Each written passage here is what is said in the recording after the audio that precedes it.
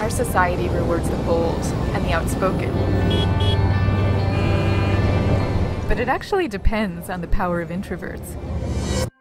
Einstein, Gandhi, Rosa Parks, Van Gogh, all these people were transformative leaders, and all of them were introverts who accomplished what they did because of their quiet temperaments, not in spite of them.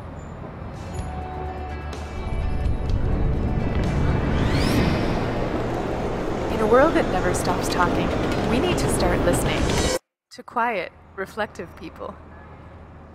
Writing quiet took me on a journey. Along the way, I learned how we can cultivate the natural talents of quiet people, and I discovered the surprising advantages of being an introvert.